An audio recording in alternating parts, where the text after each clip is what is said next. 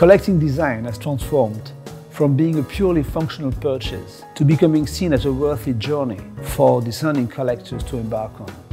We spend most of our time looking for historic design pieces of well-known and forgotten designers alike to fulfill our clients' needs for exclusive and exceptional works. For us, there is no life without aesthetics.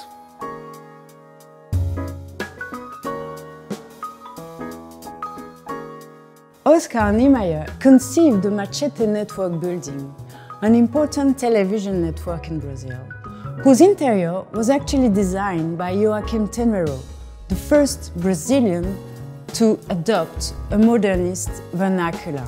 And this desk was part of this historical building. The elegant and timeless design is perfectly complemented by the choice of rosewood, which has a very expressive, contrasted and intricate pattern. Tenreiro's furniture adheres to the principle of lightness.